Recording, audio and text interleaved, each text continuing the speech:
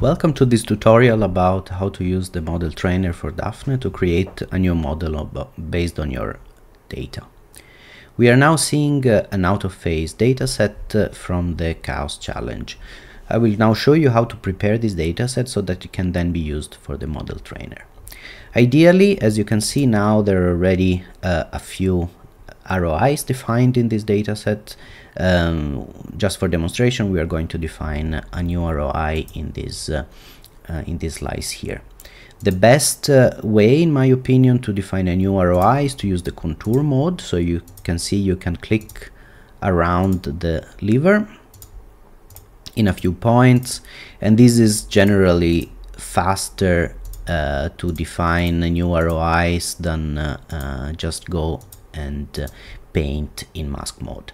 So as you can see now, this lever ROI is defined for this slice. If I go back to mask mode, we see that in this case the lever, we can maybe add a little bit here, and the spleen and the kidneys are also segmented. These were already segmented in the original dataset.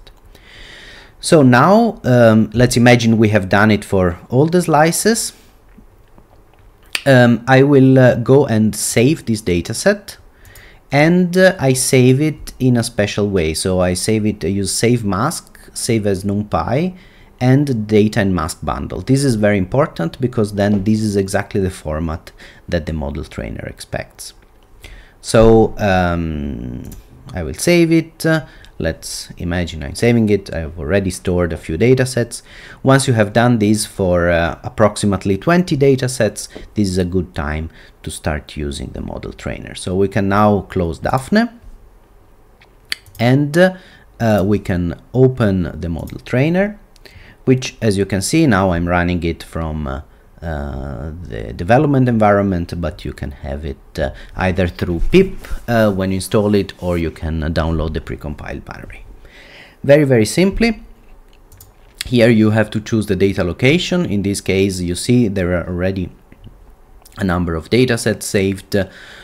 These are all these out-of-phase datasets from the Chaos Challenge for the segmentation of abdominal imaging, and they are all out-of-phase images. I have already prepared them in the right format in this data bundle, which you can do directly from Dafne. So you can load the data and then load the masks and then save as data and mask bundle. So I will just click on the first one, and then the data location is stored. And now I will just have to choose a Dafne model name, which will be abdominal 2023.model. In principle, this is it. As you can see, the interface is very simple. You have some advanced settings that you can click, and these are for the selection of the complexity of the model. So the higher these values are, the more complex the model is. Of course, you can play with it, you can see how it works, but initial settings are usually quite accurate for a general purpose model. The first thing we'll need to do is to do the pre-process. So in principle, we can just click pre-process and fit, and this will do both the pre-processing and the fitting of the model. The pre-processing is probably the part that takes longest for this amount of data, which are I think around 20 data sets of some 35 images each. It will take maybe 20 minutes, half an hour, but it can take up to 2 hours. So as soon as we click on pre-process and fit, we see that these start working. Here, in my case, the GPU is recognized, which is important, otherwise it will take too long. And now this is starting the normalization. This will pre-prepare the data so that if you do subsequent fitting on the same data, you will not have to rerun the preprocess. So you can immediately start the fitting once the data are pre-processed. So this will take now a few minutes. As you can see, it takes some 30 seconds for each data set. So I will just fast forward now to the end of this normalization process, and we will see in a minute when it's finished what happens.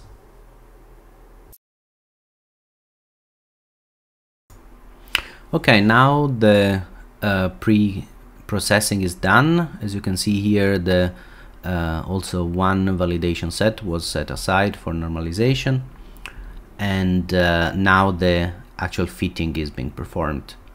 So this is quite fast because there is not too much data to process, and each epoch, the first epoch, takes a little bit longer, but then it goes a little bit faster. So during the fitting, what we can see is the training loss in orange and the validation loss in purple. So at the moment the validation loss is still infinite. In the first iterations this is normal, and this is the current output of the model on one single slice. We can select the slice that we want to see with this slider here, but it will only change after every iteration.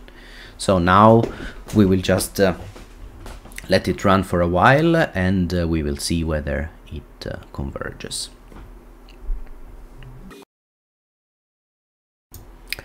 We are seeing that the validation loss is not infinite anymore, and in our slice we also see that some ROIs are starting to appear more or less in the positions where we would expect them. So this is the kidney, this is the other kidney, the spleen, and the liver. So we don't have too much data at the moment, so the model will be far from perfect, and but still we're seeing that it's somehow converging to some ground truth. The model will stop training when some criterion is met, basically when the validation loss stop decreasing. Okay, there is some spikes, so this is normal, sometimes it happens. We will keep monitoring the progress. Usually this part is relatively fast, and it will take a few minutes.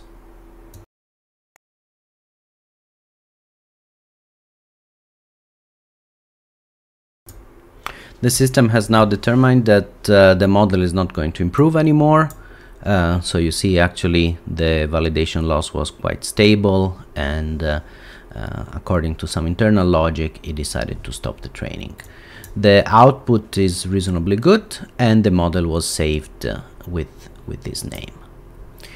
So we could of course go back and play with these parameters and try the fitting again, but I will now demonstrate how to load this model into Dafne. So we are now closing the model trainer. Basically this is done. This is our model, and this is everything that the model needs, this abdominal 2023.model. So I'm now going to open Dafne again, and here in Dafne you need to have the in the preferences the model location set to local or to mixed in the newer versions of Dafne, so that you can have this file import model option available. So in preferences here, this model source, as you can see, it's local or it can be mixed. If this was remote, then you wouldn't have the import model option. So let's put it to local, and now we can import the model. This was the abdominal 2023 model. We give it a name, so abdominal core. There should be no underscores in the name, otherwise it doesn't work. But yeah, you will still see it. The model is now imported successfully, and as you can see here, it's appearing in our list of models. So if we go and load the data from, for example, one data set. Now, this data set, of course, was already segmented. This was one bundle, but we can use the abdominal coronal model that we just imported for segmentation. So we can actually try segmenting these slice,